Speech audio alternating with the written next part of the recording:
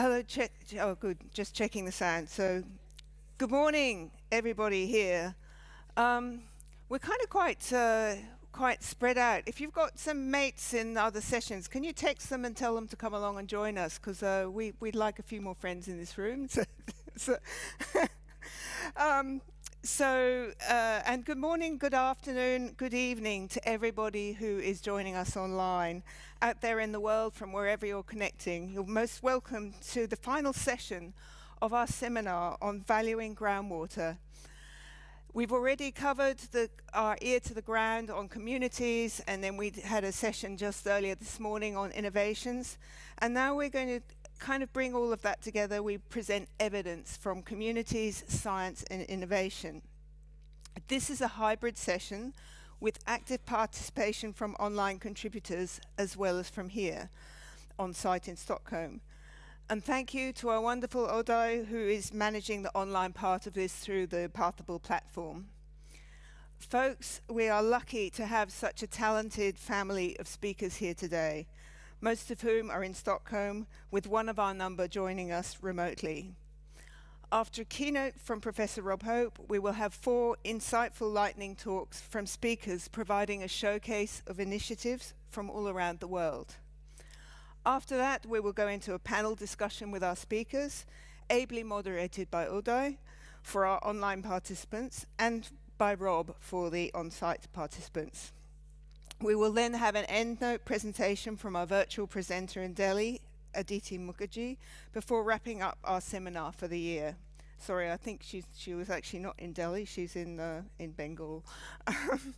So that's quite enough for me for the moment. Over to Rob Hope, Professor of Water Policy at the University of Oxford, who will kick off the session with valuing groundwater of games, guesses, and gambles. Thank you.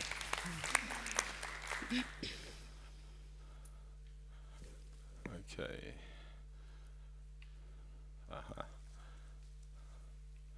Right. Sorry? Oops. We're just going to make a start. Suchi's going to help me out briefly here. Very nice to see everybody this morning, and thank you for joining us online as well. I'm just going to say a couple of reflections just to introduce our speakers, who are the main act and have got some amazing material to present to us. I've framed this in a hopefully provocative and interesting way, because I think there's a whole set of questions around groundwater that, you know, I can see some distinguished people in the audience who've been working on these things for many decades, that we still face in terms of trying to address a whole host of issues. The first slide, which you can't see before you, but will pop up in a second, is around the UNESCO book on groundwater to mark this year of groundwater globally.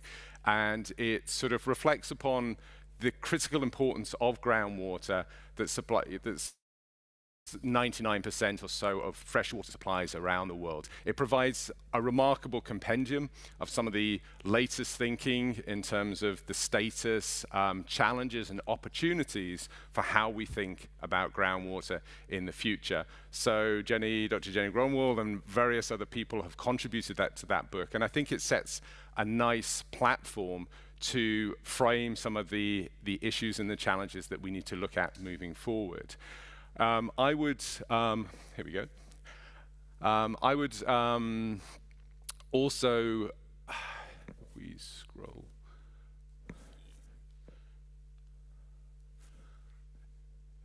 if you go up, can it go on full screen? All right.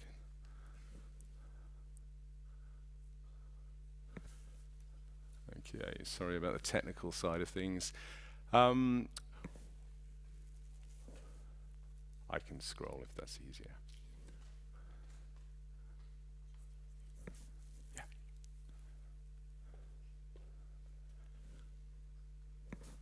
Okay, there we go. Apologies. So what I will talk to is some of the issues around sort of guesses, gambles, within and games within groundwater systems, which pose the challenges which our speakers will talk to. a key thing is we all recognize is the information deficit, uncertainty that we have that limits what we can say and how we can manage these systems going forward. One of the reflections I have from some of the work that I was involved in the UpGrow program, which was the unlocking the potential of groundwater for the poor, which was a large UK FCDO program in Africa from 2014 to 2020, was this context of coastal Kenya that you can see before you. So this is just south of Mombasa. And we were looking here at major growth in terms of industrial commercial use of groundwater from mining and also irrigated sugarcane. So you had this very quiet place within Kenya that hadn't really had much groundwater engagement for many years, and people had real difficulties understanding the groundwater context. Through work led by Professor Daniel Olago from the University of Nairobi, we led a systems analysis from this, and the outcome were that there were these two paleo channels, these two ancient riverbeds, which had significant levels of groundwater resources that the two companies and the government simply were unaware of. And now that's led to new thinking in terms of the water resource management structure in this region. But up until that point, the government were granting licenses, giving permits for extraction of groundwater without any understanding of the implications of what that could be. Was there sufficient water there for these commercial uses? Would this have long-term sustainability challenges, etc.? So it's one of the things that I think we all sort of recognize that this, the information is key to this, but it's also getting the information at the right scale. Individual interests sometimes don't play out effectively.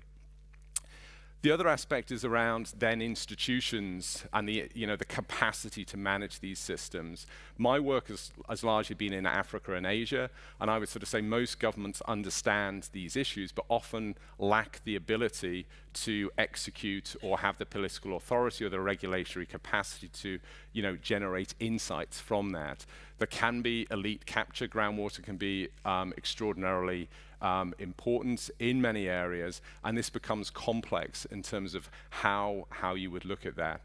I can see Dr. Sefu Kibedi in the audience, who's done a lot of this work in many parts of Africa as well, and you can sort of see cities under extreme pressure, and the loss of groundwater systems, the over-abstractions in many parts of the continent. And the institutional aspect of this is critical in terms of how we move forward and improve the systems. The final component that I would draw attention to is the inequalities within the system. The UNESCO book gives us a very clear message in terms of the existing inequalities and the disproportionate importance of groundwater for many vulnerable communities. And we know at the moment, certainly within the Horn of Africa and the very severe drought conditions in the order of 20 million people under extreme pressure, groundwater is one of the few reliable, available water supplies that these communities, these people can use both for productive and domestic uses. And it's one of the issues that do we have enough support in terms of understanding these dynamics? And what you see, what you don't see, because it's a PDF, not a PowerPoint, is that the socioeconomic variation, the welfare map you see in front of you, developed by Dr. Jacob Katuva in the same part of Kenya I mentioned, it shows the transition from year to year in terms of welfare indices for these areas. It's not static. People move in and out of different welfare contexts. But groundwater is important, but not uniquely important for these positions. And I would reflect on, groundwater is important, but not uniquely so in terms of how we improve the welfare for these communities and people. So I'm going to conclude at this point with just some summary reflections before our key speakers come up and give us more insights into this. The obvious things that we should be thinking about is reducing guesswork, that the information systems and how they can be generated. There is interesting work with Earth observation, remote sensing systems, but there are validation questions around that. So people like Professor Richard Taylor's done some very interesting work sort of showing the uncertainties with some of these information systems. We need them, but we need these to be grounded in key strategic areas to ensure the management, the protection, the sustainable use of these systems works. And within this, we need the institutions, the strengthening institutions in terms of how they regulate and understand and having accountability mechanisms in place. There's a lot of work to be done on that. I think it's a huge opportunity and gap at the moment that needs more work. And then part of my work, a lot of people's work, is sort of reloading the dice, you know, putting the most vulnerable, thinking about their situation and how we can help and support them achieve these goals. So I'm going to pause there. Thank you for your attention, and I think we will then pass over to the main speakers. I will pass over to the next. Perfect, thank you. Thank you so much, Rob. Thank you so much, Rob, for this thought-provoking start to our session. I like the way how you moved from games, guesses and gambles to information, institutions and inequality. I think we're moving through the alphabet, not sure where we get to the sweet spot of the solution. So I will now invite Professor Yan Zheng, Chair of the School of Environmental Science and Engineering at the Southern University of Science and Technology, SOSTEC in China, to tell us about valuing groundwater through managing aquifer recharge. Go ahead, Jan, as soon as we're ready. Hello, can you hear me? Yes. If my slides come up, we might need a little.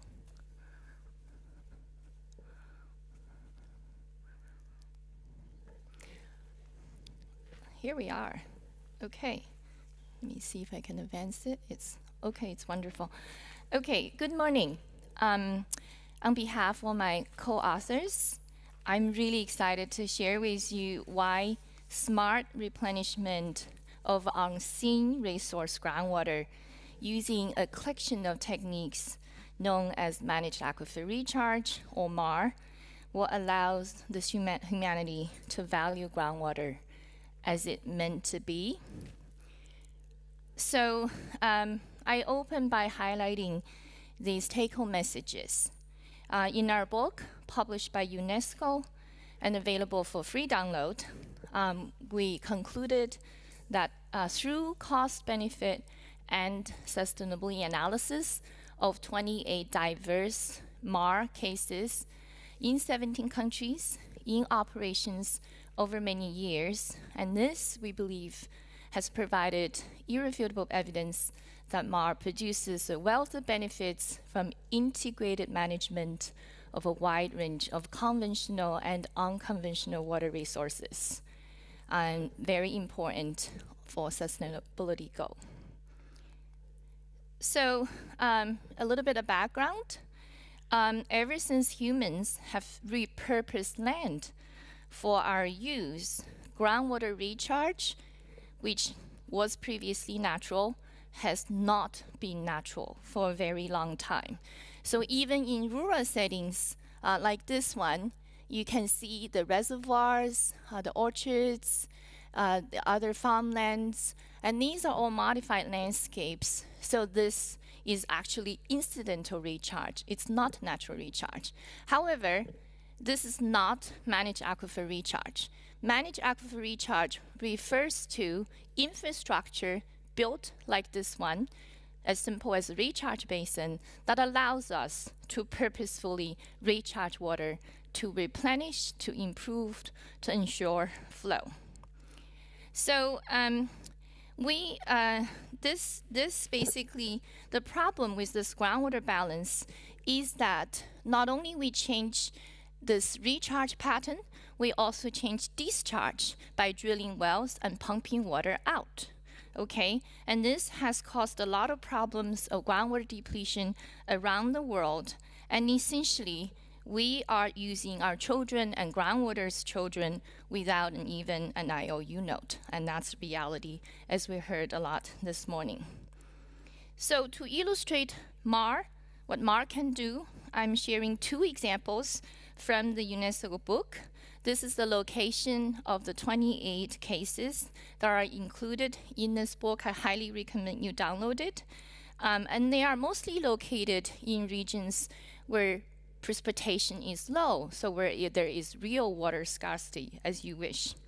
But seasonal water scarcity is also very important, such as site in coastal Bangladesh, where it only rains in 3 months of the year. So when I was with UNICEF, with Dhaka University and a Kacha water hydrogeologist, we initiated a MicroMar project in 2010 with 20 demonstration sites. So pond water was abundant in rainy seasons and is filtered through sand, through these recharge wells that we built, and then they displaced the previously brackish water and stored fresh water for use during the dry seasons. This become very, very critical drinking water supply. And of course, we have to deal with risks like clogging, and because we also found arsenic in some of the wells, but this is very much available. And another case that was very important was in Jiaodong Peninsula, another coastal area where there had been seawater intrusion. So Professor Wei Ping Wang, standing in the middle of this, they built underground water dam to intercept the seawater and therefore to allow the base flow to be restored, but more importantly, provided irrigation water until today. And there are many of these sites. So this brings me to the cost effectiveness. Andrew Ross wrote a chapter. He's an economist.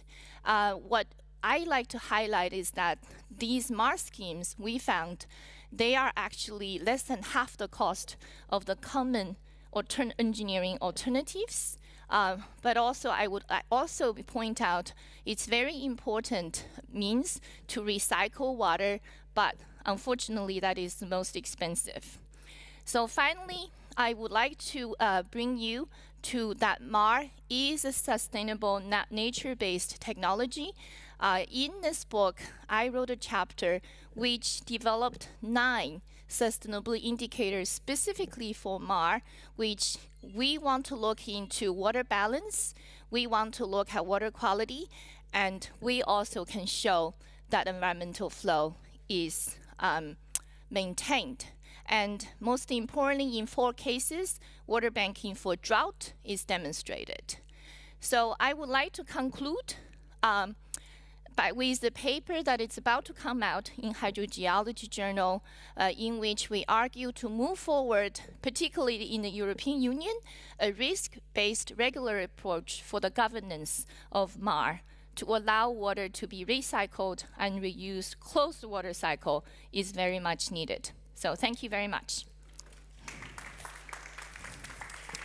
Thank you, Jan, for presenting such a convincing case on the value of managed aquifer recharge schemes. And I'm sure the economists in the room will have been pleased to see those numbers. I will now invite Marie Lostis, a water resource specialist from Asian Development Bank, who will tell us about innovative groundwater irrigation management in Nepal. So do we need to kind of rhubarb for a bit? That's okay, good. Thank you, Lucy. So still 5 minutes? Yeah. Yes. So I will give you a quick overview of an innovative project that the government of Nepal is preparing with the support of ADB. So before we start, just a bit of context. Nepal is largely dependent on agriculture. About 26% of the GDP is for this sector, and 55% of the working age population is engaged in the sector. So for ADB, it's a really important sector for poverty reduction. Most of the irrigation sector irrigation systems, in Nepal are located in the Terai area. This is a flat plain in the south of the country.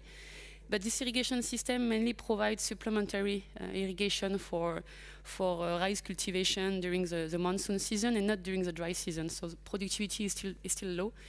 And a lot of government policies promote actually access to year-round irrigation. So this project will be developing groundwater in Madhya province in the south of Kathmandu in 2 districts. It will be replacing the existing not sustainable shallow tube wells with their diesel pump by a very efficient system, 500 deep tube wells with electric pump, efficient distribution network, and also low voltage distribution network. So there were several critical conditions that the government needs to address when we were designing the project. The first one is to confirm that the groundwater abstraction will be sustainable. So we have done a groundwater modeling that under the different climate change scenarios, and it confirmed that the abstraction will be sustainable.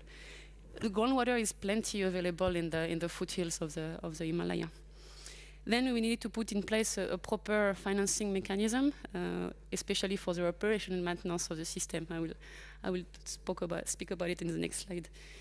And then we also did a farmer's willingness to pay survey first to understand the context in the project area, and also to verify that the farmers are willing and able to pay for a irrigation service fee. Of course, it should be affordable to all. Also, we didn't want to stop at the water component, so we need to add also support to the farmers to improve their farming practices, agricultural practices, so they can increase the crop water productivity and generate more incomes. So, and the last point is to confirm that we have affordable and reliable energy supply. In Nepal, it's mainly hydropower. Let me now give you an overview of some innovation we are bringing in this project. It will be the first design, build, operate DBO contract modality in the irrigation sector in Nepal. We are targeting 4 years for design build and 10 years for operation and maintenance. The government is also establishing now an independent irrigation management company who will manage the asset on behalf of the government. They will collect the fees, put in the escrow account, and they will pay the DBO contractor. In terms of design, we are also designing a state-of-the-art pressurized system with VSD, variable speed drive pump. So the farmers will be able to use micro-irrigation or sprinkler if they want. And the DBO contractor will also be tasked with controlling the energy and water consumption, but also the groundwater level and the water quality under his contract. And finally, it's about the farmer support program. So we will be introducing climate-resilient varieties, extension services, and efficiency in marketing. Let me, my last slide, quickly just show you some picture of a pilot we are doing now. It's supported by the Netherlands Trust Fund. So on the top you can see the pump house, the tube wells, then you can see I forgot about the prepaid meter system. So the farmer, one key component, it's about the prepaid meter system that the farmers will use. So every farmer will have a smart card, and thanks to the card they will be able to activate the pump. So it's an upfront payment, and it's also for financial sustainability. It's one of the key components of the system. And you can see also the buried pipe and the outlet. So we have done this pilot to showcase the concept, to explain to the farmer how to use the prepaid meter system, and also it will serve as a demonstration scheme for the farmers, for the government, for the potential bidders once we will advertise. Let me just conclude with some smile from our women farmers in the project area. Thank you. Thank you. On time? Very good. Yes, very impressive. So thank you, Marie, for providing us with such an encouraging. Sorry, what am I? Stop it. Such an encouraging vision of an environmentally and financially and socially sustainable model of groundwater extraction in Nepal. Now we're going to hear from Tom Eisman from the Nature Conservancy, who will share his experience of valuing groundwater-dependent ecosystems in food-producing landscapes.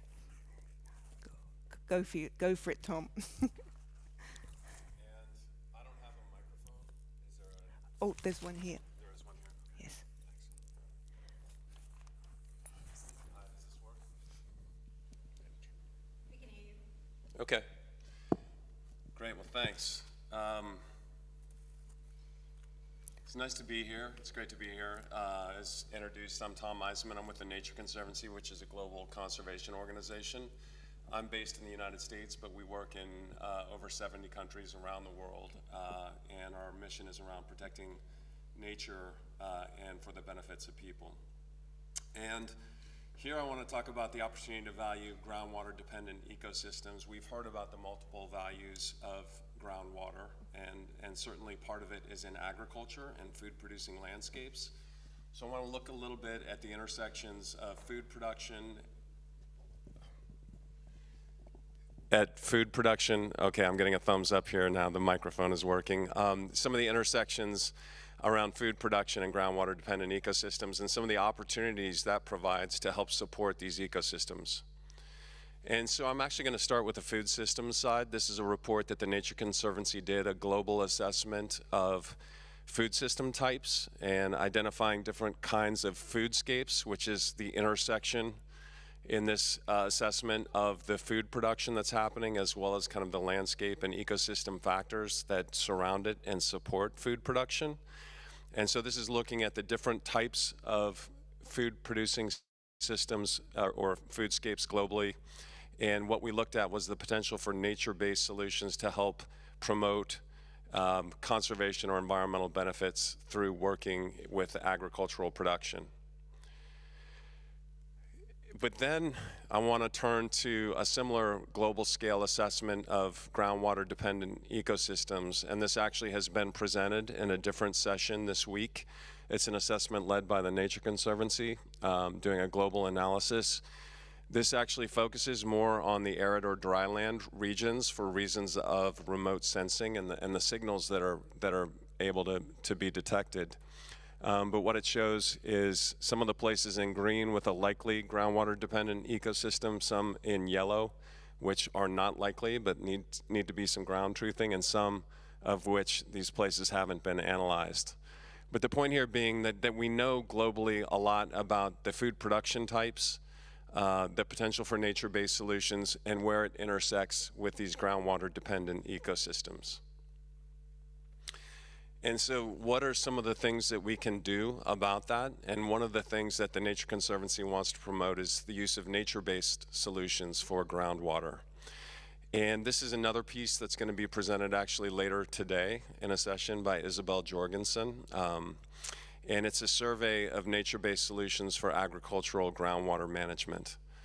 And I will say that I'm just showing a brief snapshot here, of course, but what she has done is looked at 3 kinds of nature-based solutions in groundwater. One is the indigenous, ancestral, or traditional practices. One is about green-gray nature-based solutions and the opportunity to integrate with some of the traditional infrastructure, including, as was mentioned earlier, even with managed aquifer recharge, there are opportunities to really promote natural components to that, as well as the institutional NBS, or how do you set up systems that can help to manage and support these ecosystems.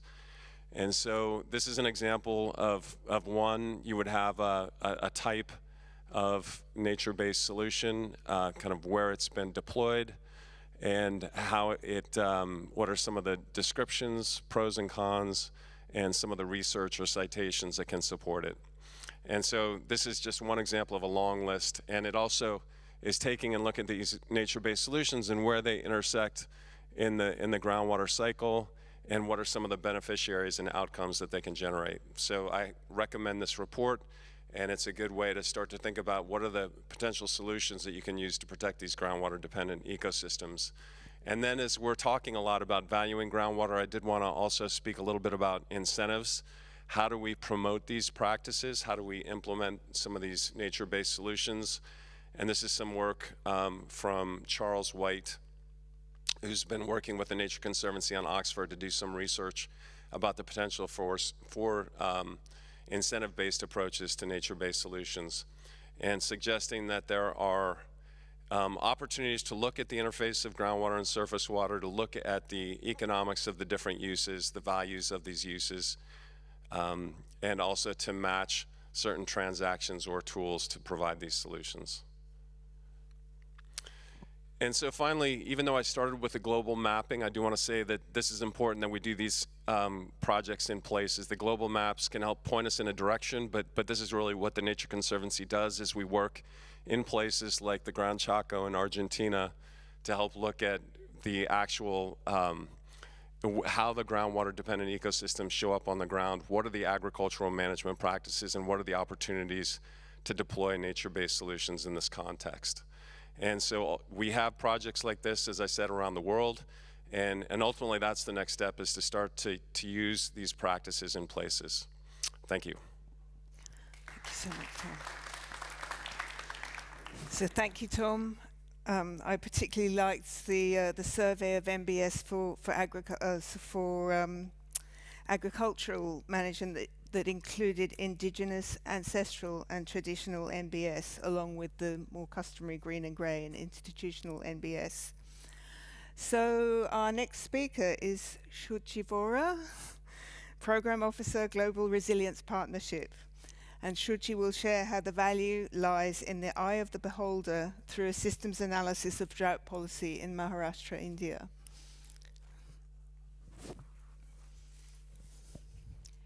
Is this audible? Yes. Great, thank you. You've seen me enough over here a few times now, so sorry about that. Didn't intend for that to happen. But anyway, I shall start talking about my presentation, but before that, I'd like to wish you a very happy Ganesh Chaturthi. In India, in parts of India, especially in Maharashtra and Gujarat, where I come from, we celebrate, can you hear me better? Yeah, we celebrate the birth of the elephant god today.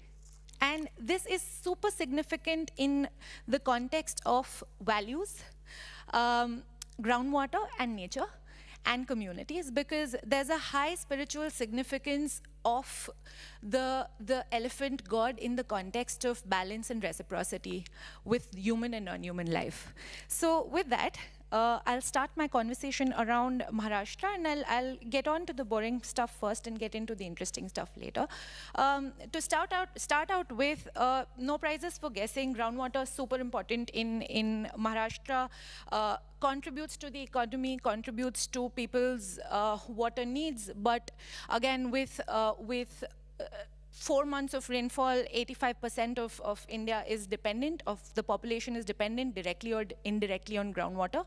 And Marathwada, or Maharashtra, which is a part of Maharashtra where my work was largely focused pre-COVID, is highly water stressed. It has been chronically water stressed, but it has suffered a drought since early 2000s. And climate change has been largely a contributor with uncertain rainfall patterns, but a large contributor to this manifestation of drought impacts has been the way water has been used.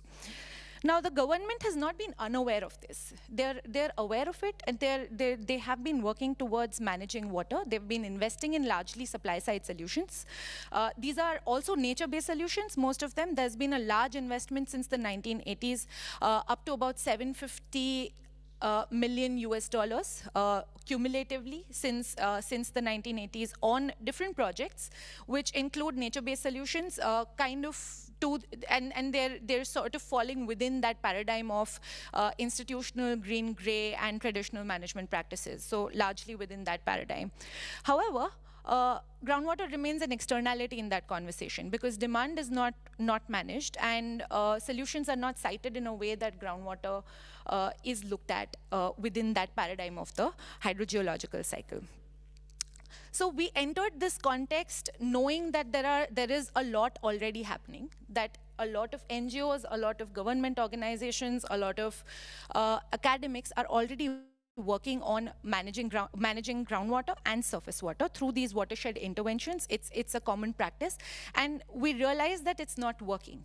So there has to be a shift in the way we value groundwater in this state particularly, to shift the conversation from what's not working to what might work or what will work. And for that, we required some amount of consensus building within these groups of different disciplinary biases, different worldviews probably, and different lenses with which they came onto the ground. So we were working in a small river basin in Maharashtra, in Nashik, it's called the Devnadi River, and we worked with hydrologists from a premier university in India, IIT Bombay. Many of you might have heard of it. With local agriculture experts, practitioners, community members, policymakers at the grassroots level, so village institution heads and ecologists and hydrogeologists. And some of the things that we did was to build out a map of how groundwater is important and how groundwater is linked to the various aspects around livelihoods, agriculture, ecology, water use, and land management. So all of this, I don't want to get into details of this map. The idea to show this is that the communities and the experts in that room understood and built this map. So there was a large amount of consensus building, conflict, and exchange of ideas in kind of bringing all of this together. And with that, I'll leave you with 3 key messages. One, policy historically has undervalued groundwater, mainly the surface water groundwater linkages. It's not really groundwater that's been undervalued, but the link between surface water and groundwater. And storage has been the large focus of how water has been managed overall.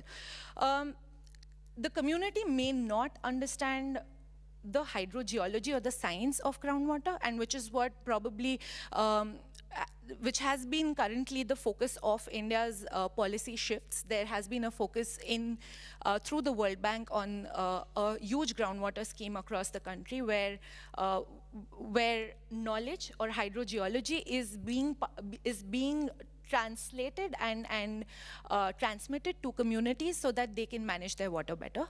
But there is immense value to local groundwater-dependent ecosystems. There's immense value to phreatophytes like fig trees, which have deep roots into the groundwater, into hard rock aquifers, and these are spiritually significant. Springs are highly spiritually significant in this area, and these become rally points. And that last point of synergies, these become those points of synergies. These have become points of conversations which the policymaker gets it, and which probably the hydrologist and the hydrogeologist in the room also get, and the community member is very passionate about. So starting from that point of from that point of synergies rather than trade-offs has probably been game-changing in this process. With that, I'd just like to thank our partners, and thank you.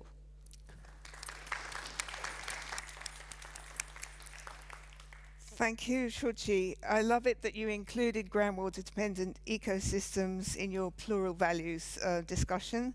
They're so important for the well-being of us and the planet, and a great way to measure the health of our groundwater. And I'm sure the elephant god must be a GDE. So now we're going to move to our panel discussion. So I invite the speakers to come up here on stage. And the panel discussion will be moderated here by Rob and online by Uday. So I'll just hand over to you.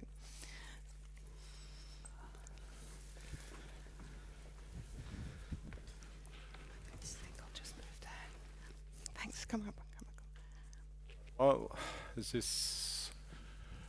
while our panelists are taking a seat, what we wanted to do here, we've got about 20 minutes or so for this section of our discussion this morning. We wanted to sort of explore a little bit more one of the points that Shuchi brought in about multiple values, and also to play back on the idea of making groundwater visible. It's sort of become a little bit of a mantra in the reports that we see. It's not necessarily new. This has been said by many people before, and there is this sort of question, the so what question. So if groundwater is visible, will that change anything? Will that lead to better outcomes for the environment, for society, etc.? Is that sufficient? And the question I'd like to pose to the panelists is for them to reflect on this idea of multiple values, what Shuchi's sort of introduced and they've touched upon individually in their presentations. You know, what would those multiple values be from their work and experience, and to what extent that starts to change how you're thinking about these things.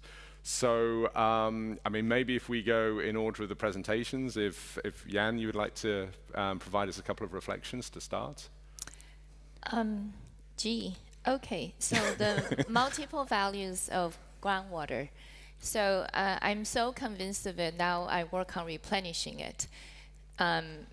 So I think it's been said. I think it's incredibly important as the drinking water supply for the poor. So, but there we have a lot of groundwater quality problem.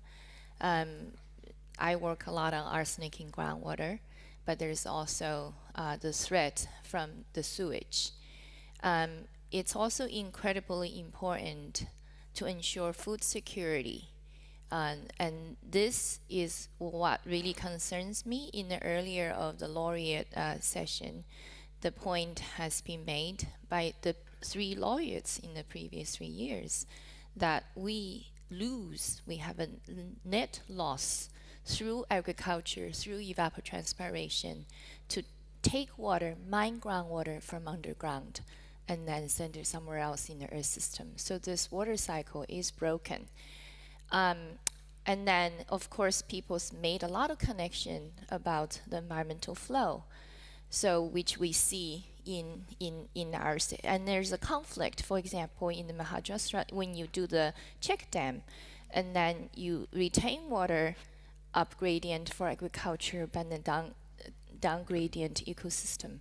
So I think just to be hopeful, I think the only thing that I can think about is we need to come up with the governance system and investment and community engagement that we need to learn to recycle water a lot more in all means, and see groundwater aquifer as part of this exchange. It's dynamic. It doesn't just sit there.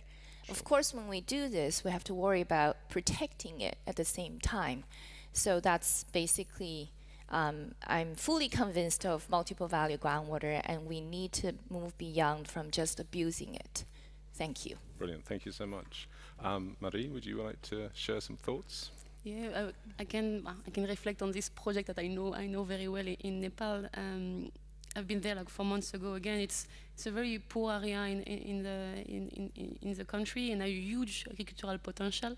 So for me, economic and social is the 2 aspects that we are really focusing on it, and we believe that if we increase the incomes of the farmers, the whole area will be transformed, that they will have access to school, education, better nutrition, we might stop the out migration of the people, so it will impact the whole society there locally. So it will, in terms of values, I guess it goes beyond the water itself. Yeah, thank you. Brilliant, thank you. Tom, would you like to?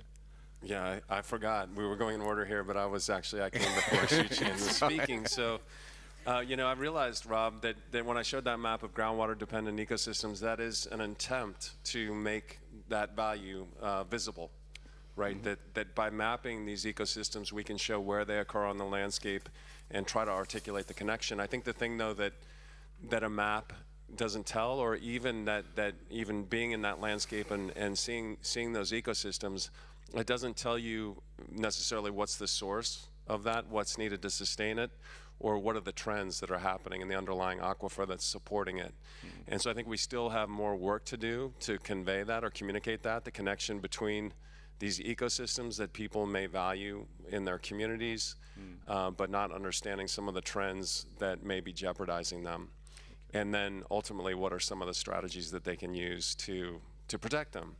And that's what we'll need, I think, is to make that trend and the value visible, so they can take action to protect them. Yeah, that's fantastic. And so before Shuchi starts, we will open this up to questions after her. So if you've got some questions, please think about them. And we'll also, Uday and I will bring in some of the remote questions as well. Shuchi, over to you. So I mean, I'm going to steal some conversations that happened in earlier sessions.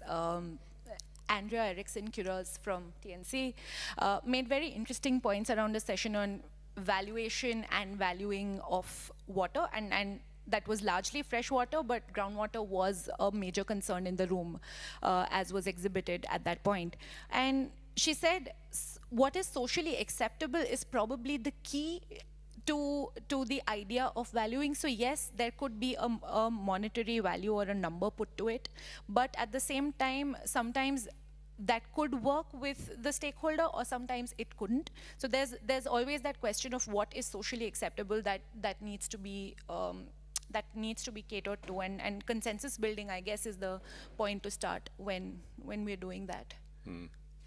Fascinating. So, I mean, there's probably lots of questions on that in terms of socially acceptable. Who do you include, and how are those social decisions made?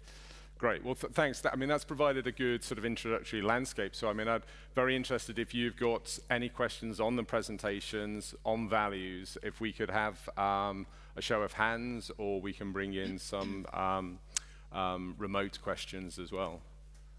So we've got 2 here. So if you can keep your questions fairly short, that would be appreciated. Thank you. Okay, I have a ton of questions. They were all just as what I said awesome that. Presentations. However, I think I'll just start with one very specific one for the professor who spoke about managed aquifer recharge. What is the institutional environment in which you see managed aquifer recharge being most successful? Is this like, what scale are you talking about, I guess? Because farmers can, as a communities, within the norms of villages in the rural developing world, work together to build recharge wells. I mean, it's something that has happened, a lot of evidence about it. At the same time, it seems like there may also be a role for external agents like the government, and different local planning authorities. Where do you see managed aquifer recharge being most successful, and at what scale do you see it? How do the institutional environments work at different scales, I guess? Okay, brilliant, thank you. And could we do introduction? Could you just briefly introduce yourself as well? Sorry, I'm a PhD candidate in urban and regional planning at Massachusetts Institute of Technology in Boston. And what's your name? Gokul Sampath. Okay, pleasure to meet you. Yeah, I'm John Cherry, and I'm a hydrogeologist of many decades, and I've done research on many topics. What I find is that when we hydrogeologists want to do research at the interface, for example, the interface of ecology, wetlands, water holes, and all of that, it's very difficult, and there's hardly anything happening. So we can talk all we want about trying to get groundwater concepts into the game, but if you're operating in an area where there's almost no scientific research, then there's kind of a stumbling block. So I guess my question is, how can you, and we hydrogeologists can't do anything, because in universities we're all siloed. When we reach out to our ecology professor colleagues, I mean, it's a risky business to do research at the interface, because you got to publish fast, etc. So I guess my question is, do you have any ideas how to stimulate research at the interface? Because it's these interfaces now that are important, whether it's ecology or human understanding or whatever. Okay, thank you. Well, there's 2 good questions. Are there any others? I think we could take 1 or 2 more. The gentleman at the back, and the gentleman here as well, so we'll take these 2. Good morning. My name is Saadi Ali from Palestinian Water Authority. My question to the Professor G regarding the recharge and recovery. First, is these schemes are controlled recharge and recovery, so it is the area is specific and where you are not allowing the flow outside this area, or it is open? Second, I noticed the big difference between the cost of the recovered cubic meter between the China and Bangladesh, where it is almost $5.3 for the cubic meter in the first case, and then something just a few cents for the second case. So what are the reasons behind this? It is a scale issue, or it is the aquifer, the depth, or whatever? My question to the next presenter regarding the design-built contract operate. I want here to elaborate, where is the farmer standing with this contract? Is it a contract directly with the farmer association, or it is a government? Who is the account? Is there an institution where the farmer are involved and they will be responsible and accountable for this managing contract, or it is a government will or any ministry? Thank you. Okay, thank you. We'll take 1 question from the gentleman at the back. And I'll say to the panelists, when you answer, they'll be around after the session, so if you could just give fairly short answers, and then we can bring in the remote community as well. Thank you. I'm Mihail Brinčić, coming from Slovenia, and I'm hydrogeologist. and connecting to the John Cherry's interface between sciences. Today, we know that groundwater is an ecosystem. It's no more just ecosystems which are depending on groundwater as a wetlands, but we know that aquifer is an ecosystem. Just remember the karst. There is 15% of karst aquifers around the world, and in karst we know that animals are living, and biologists are coming more and more aware that also animals are living in other aquifers. And should we talk and think about the ecological status of groundwater? That's first thing, and this is just a short question. What about emerging contaminants of MAR in urban areas? Thank you. Okay, well thanks. I'll invite the panelists if you could respond just briefly to some of those. Jan, you seem to be under the spotlight, but if you can give a short answer, I'm sure she'll stay after the presentation, but maybe just some summary responses if you would. Yes, I think there were, all of them asked questions that I can respond to. I'll just go in sequence. First to the MIT student. Go read the book, and in the institutional setting, I think we're just so pleased, just people made things work. Okay, so they come in such a diverse institutional arrangements, you can write a book about it. But very importantly, though, in one of the 9 sustainability indicators, one of them is addressing aspect. This doesn't mean there isn't work to do. Actually, sound regulatory framework is very, very important. There's a Professor Sharon McDowell who's sitting in the back. You may wish to talk to her as well. She's a policy expert and in this aspect. The second question, it was the stimulating research. It is very difficult. I used to call myself the one-person interdisciplinary team, and it's just more challenging. I think the answer to that is to train students. Universities must learn to train next generations of scientists to work at the interface, and maybe they will suffer a little bit, but they will eventually emerge and be successful, or at least to the humanities. The third question, I think you were asking about the ownership. Who kind of runs coordinate this MAR, and for different scales, there's also very different arrangements. And the scale was from a few hundred cubic meter recharge water to tens of millions of cubic meter that I didn't talk about on the x-axis. That was actually the volume of recharge per year.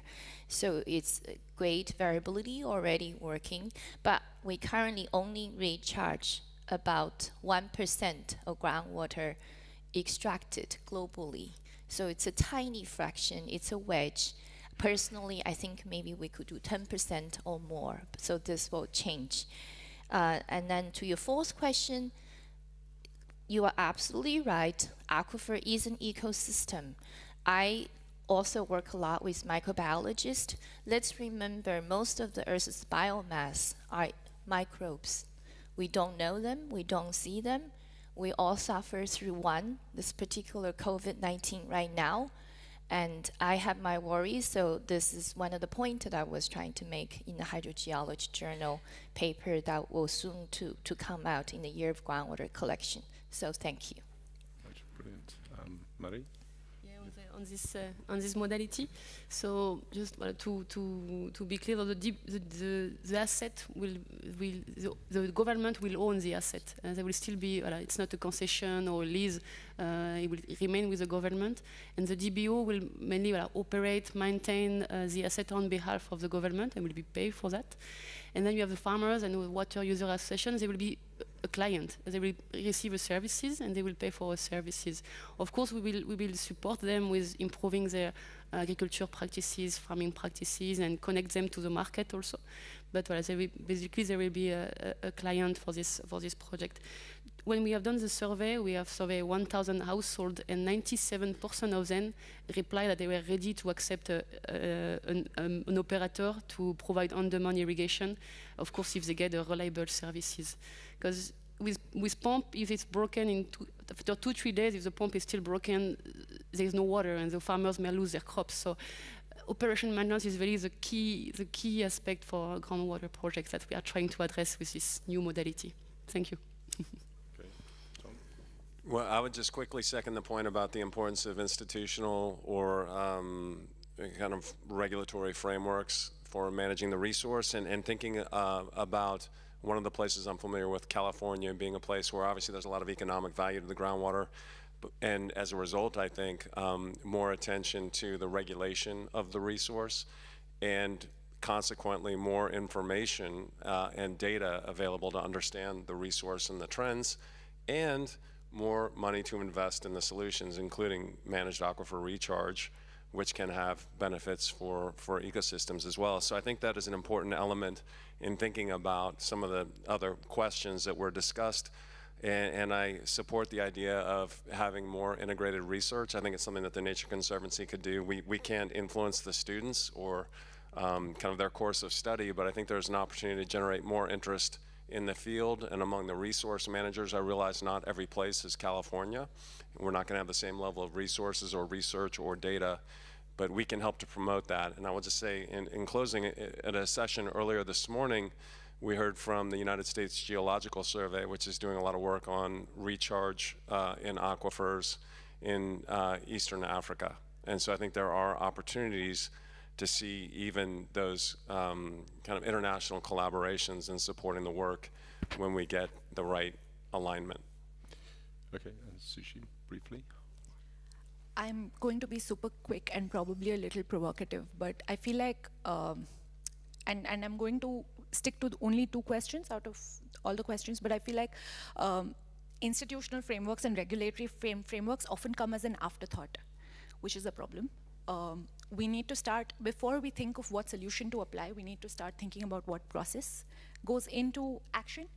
And for that process to happen, we need multidisciplinary research. In fact, we need transdisciplinary research, which is cutting across boundaries and really being fluid about the kind of complex and nested challenges we face. Okay, thank you. And Uday, do we have any questions from the online audience? Yes, we do. We have a comment from Viviana Ree. I believe we much underestimate groundwater's role in our life, often forgetting it sustains most of our activities from food production to drinking water. Hopefully we can all partner in making groundwater more visible. And a question from Aditi to Marie. How has ADB learned from previous failures of deep tube wells and underground pipelines and service provision, which farmers found too complicated and service provision too poor? Nepal did invest in deep tube wells way back in the 1980s, and their failure perhaps offers important lessons. Thank you. But this is why we are actually introducing this modality, because historically the tube wells are managed by the communities themselves or by the government, and as you say, a lot of them are defunct. They are not maintained. They are not. This is why involving the private sector could be one of the solutions to make this work. Or we learn from our past experience. Okay, great. I'm conscious of time. I don't know whether we've got time for any more questions from the floor, or we do. Okay, so if there are any further questions or reflections, you've already had a question, but maybe I don't know if there are any of the ladies in the audience. There seems to be a lot of men asking the questions at the moment. So are there any reflections out on the floor? Or we can get into the process of wrapping up. I mean, I might, if I may exploit my position chairing this, think to Professor John Cherry's question about this interdisciplinary modalities. I mean, I think it's a very important question, and you know, within the academic space, you know, you're absolutely right. It's very difficult to develop these interdisciplinary platforms, which are so important and illuminating in terms of how you move forward policy processes more effectively. My 2 reflections on that. I mean, I think the donor community can help. So what was DFID FCDO now, had this large program unlocking the potential of groundwater for the poor. It was, reasonably well funded. It brought a lot of partners together. My colleague, Professor Sefu Kebedi's in the room, and he was part of that program as well. And I think that provides one modality to bring people together. My minor criticism of the program, I would like to see that sort of more led not by USGS, but sort of African partners, Asian partners, where there's a lot of capacity. I think there's still too much of the funding is controlled by North America, Europe, and it's not building, the great capacity that exists and the continuity in funding, which is a headache for all of us. Please. Take the microphone. Universities are the most backward traditional places in the world. And so we professors are in our silos, and we have to publish our papers. So in fact, the prospects for interacting across disciplines are going to have to be forced from the outside. And it means that funding has to come along, where you say to a university, okay, can you get the ecologist together with the hydrogeologist or whatever? That's the only hope. Don't expect any progress in universities unless you push it. Okay, great. We've got two questions at the back. So we've got two ladies, and we've got Professor Kebedi as well. So if you can keep your questions short, and I will say to our panelists, keep your responses even shorter. Well, yes, this is Sharon McDowell, University of Arizona, and thank you for noting that no women had asked a question. I had noted that myself, but I couldn't think of a good question. I don't have a question. I have a comment, and I'm going to disagree with my esteemed friend now, John Cherry. So I'm trained as an economist, and economists are, and I don't do that anymore. I don't write in Greek letters or any of that stuff. And economists are very siloed. I came to learn hydrologist after my training, and they fight in courts, one hand, the other hand, and stuff just like that. At the University of Arizona, we're known for our multidisciplinarity. I think it's there, and I think if people don't see it, it's because they're not looking for it, and they're not looking for the opportunities. Yes, tenure decisions still have their problems, but I think I'm going to want to just make a comment of encouragement. There's great opportunity, and I want to endorse the comment about thinking about institutions and governance early. That's what I tried to do and say in some of my writings, and some people have accused me of being fluff. Well, I think that's a reflection, again, of the person commenting. So I'll be a little provocative here in my comment. Thank you. Thank you very much indeed. And I think there's a lady behind as well.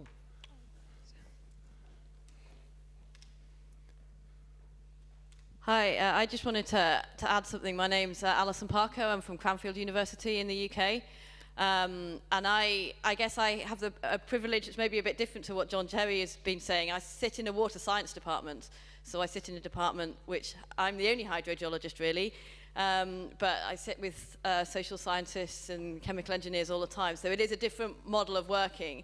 But then when I go back into the rest of academia, everyone sits in silos, and I find it a bit weird. But I just wanted to, it's more of a comment, so apologies rather than a question. But I've written social science packages into funding from NERC, which is a Natural Environment Research Council in the UK. I've written them into projects with EPSRC, which is engineering. The funders are actually quite receptive to do it. So just everyone be brave and reach out to your colleagues and write those multidisciplinary programs, because I don't think they're being pushed back by the funders. I think the funders have got quite an appetite for them. Fantastic, thank you. And then finally, Professor Kebedi. Yep, okay, so very briefly. Yeah, I'll try to be very quick. Yes, so my question is to the presentation on managed aquifer recharge, and then the great values that it has in monetary terms. And then, if so, why don't we see, millions of them? We have under 100 MAR schemes in Africa, but the values are so enormous. But why don't we have it? Is it time issue? Like some inventions take very long time before it is kind of taken. I was searching Google and then found parachute. Parachute was discovered some 300 years ago and then used only very recently. So is there any equivalence between MAR and the parachute? Meaning the time consideration, something that we don't know that is kind of lingering, you know. So okay, so great. So I'm just going to get some direction how much time we've got before we close the panel. 1 minute? We're out of time. Okay, well you've got 5 seconds for a final reflection quickly from the panelists. Just go around quickly, please. I enjoyed the comments from the crowd. Thank you very much. Good feedback. A lot to reflect on. I think I'd echo that. Same. I'll talk to you afterwards. Okay. Okay. Well, thank you so much for the questions. Thank you for the panelists. And I think we'll move to the next stage now. Thank you so much.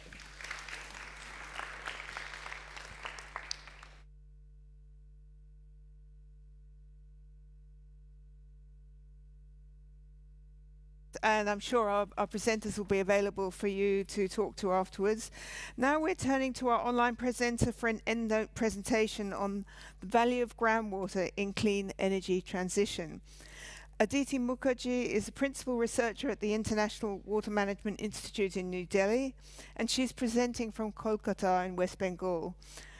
Over to you, Aditi. Yeah, hi. Thank you so much. And I enjoyed the discussion so far, and very happy to join. Should I share my screen, or how will this work?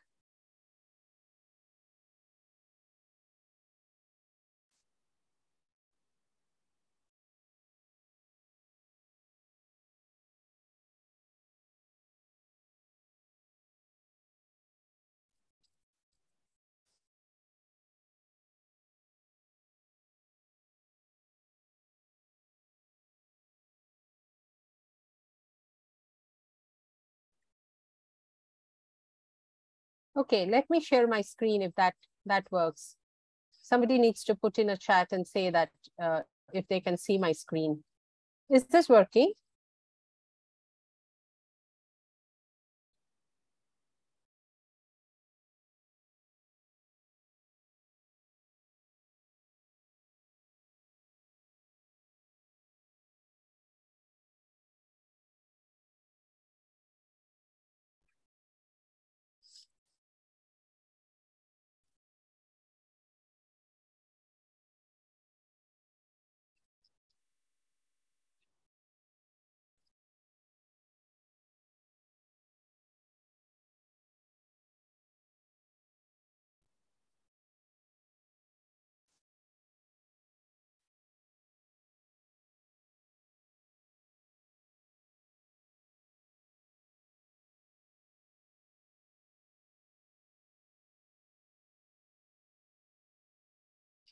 Oh, okay. Thanks. I wasn't able to. Hi, I hope all of you can hear me. And good afternoon from Kolkata. And I am very sorry that I couldn't make it in person. But having written this year's IPCC report, somehow I couldn't get myself to get on a plane for an engagement. And technology allows us now to connect remotely. So thank you for the organizers, Jenny and Suchi, for inviting me. What I'm going to talk about, and I saw that almost everything around groundwater has been covered, values across different sectors, food, recharge, and other all values around ecosystems. I just wanted to touch a little bit around what value how energy transitions can also happen while valuing groundwater.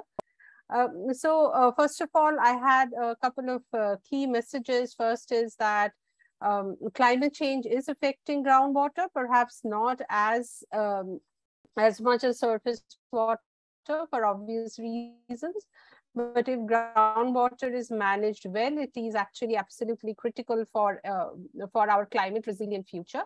And one of the important ways in which we do achieve climate resilience right now is, or mitigate climate change, is through clean energy transition. So I wanted to touch about how clean energy transition and groundwater are also linked.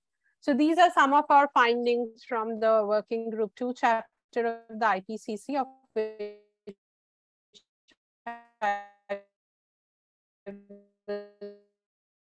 one of the coordinating lead authors. I don't want to read this out in detail because water. So all of you are already in certain places human-induced depletion, and these are in the US, in Middle East, in India where I am based, North China plains, etc. And some of the interesting observed changes of linking climate change and groundwater are around linear associations between precipitation and recharge. Then there is also, we are finding increasingly case studies from various places where diffused or focused recharge dominates. So there is some relationship between intense rainfall events, which are likely to become more, which has already become more frequent actually, and will become even more so at a warmer world, and some relationship between that and higher recharge, especially in the arid areas. So we have examples of that happening in India, US, and some of the countries in Africa. There are a few studies coming up. When it comes to future projections, I think we are on a much more shaky ground because modeling groundwater currently is also is quite complex, as most of you know better than I do, but also future projections kind of makes it even more challenging. So what we are finding is, this is a synthesis of various modeling studies. It suggests that climate change will lead to general decrease in recharge in aquifers in semi-arid arid tropics, but then there's a large uncertainty in these models.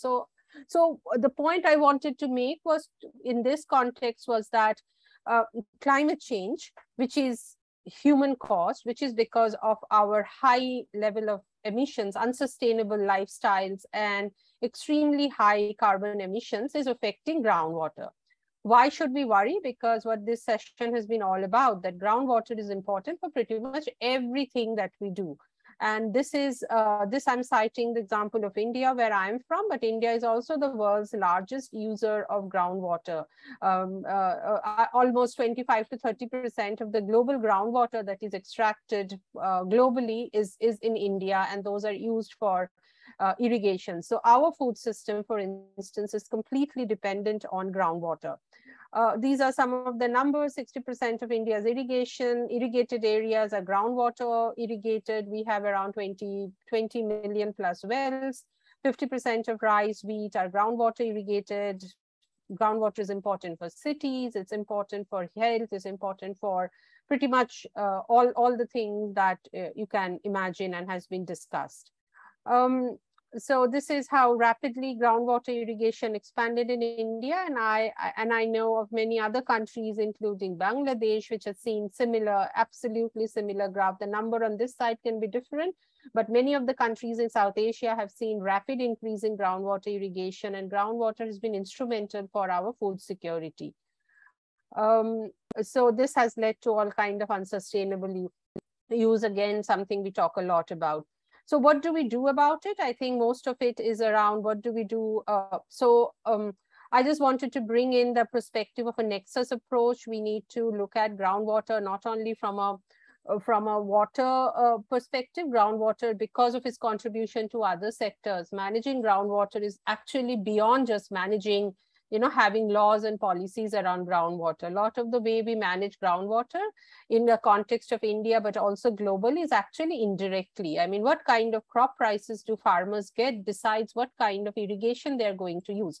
So if we can incentivize getting better prices for low water consuming crop, that's one indirect way of influencing groundwater use. Similarly, what kind of electricity or energy prices they pay vis-a-vis what crops they grow also influences groundwater use.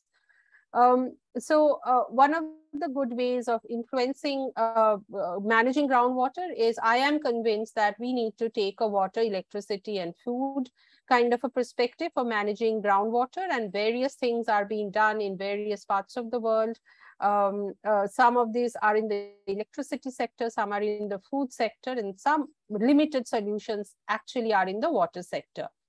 And finally, I wanted to talk about some of the new things that we are starting to do.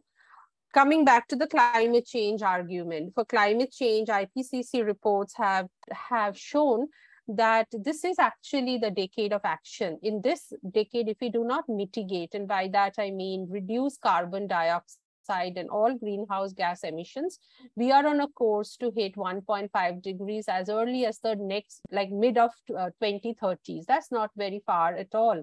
So right now emissions need to go drastically, and every sector has to decarbonize. And groundwater, one of the things about groundwater is it does take energy to pump. So in India, almost 8 to 10% of total energy that's used in agriculture is for groundwater pumping. So how do we manage groundwater while transitioning to clean energy? So one of the things, and how can we then provide incentive to farmers to use groundwater more efficiently? So right now in India, various states have various programs to solarize groundwater pumps. We have around 250,000 solar pumps in India right now, which is still minuscule compared to the 20 million pumps that we have, but there's something has started. So one of the things we have been doing here is once a farmer gets solarized, he or she becomes energy producer from simple energy consumer. And that's a huge thing when you think in terms of just energy transition. So farmer is no longer a consumer who is consuming electricity, but also producing.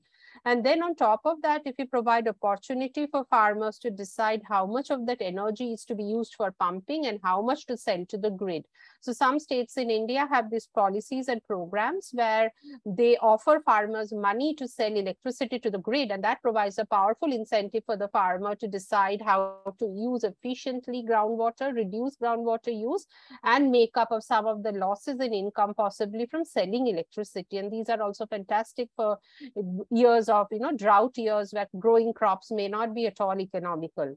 And we are working also in Nepal, Bangladesh, and Pakistan, and all these countries are piloting projects where they are trying to connect their solar pumps to the grid and providing these opportunities for farmers to become energy producers and also incentivize them to use groundwater more efficiently. So I will stop at that, and thank you so much again for this opportunity.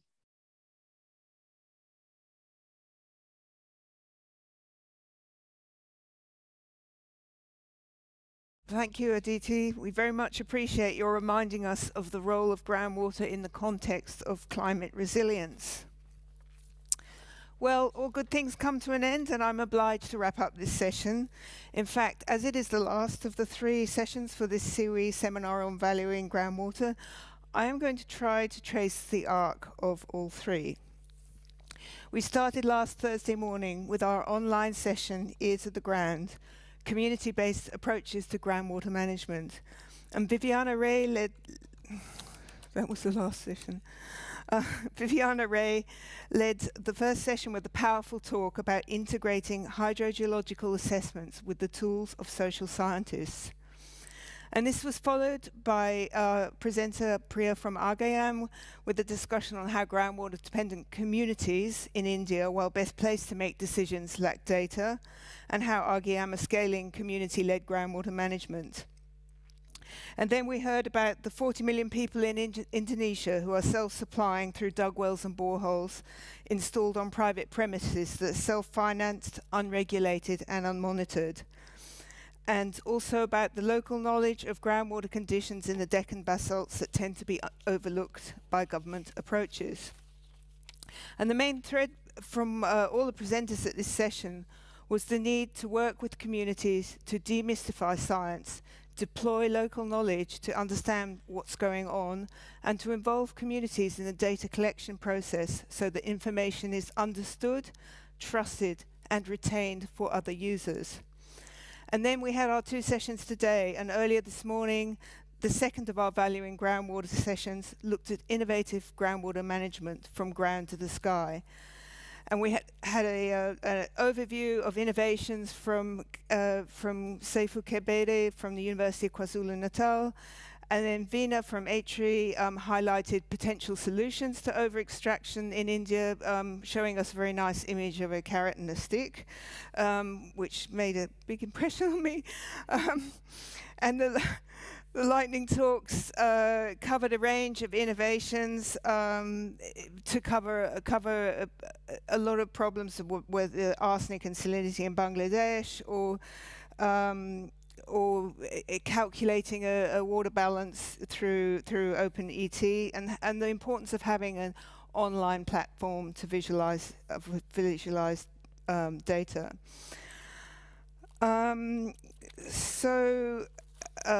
So then we got to hear, in fact, earlier this morning we also had a presentation on managed aquifer recharge from Sharon Megdal. So your continuation, Dr. Zheng, was a very good continuation of earlier. So, but the overall theme of that session was to highlight the variety of new techniques and old to help us understand groundwater and essential adaptation to local contexts such as low-income countries. So you've all been here today. I'm not going to go through this final session, except to observe about Rob's sort of sober reflection that without monitoring, we're just guessing. Without accountability, we're gambling, and social outcomes can be gained. And we had the counterpoint of the potential of MAR and the value of community in delivering effectively on groundwater management. And two of our presenters referred to the importance of groundwater-dependent ecosystems, surprisingly without referring to that critical groundwater dependent ecosystem known as a hydrogeologist. So thank you to all of our speakers for this session. Thank you so much for your contribution. Please all start writing your abstracts and presenting your ideas for World Water Week 2023, so we again have a strong representation from the groundwater family. Let's keep the struggle going.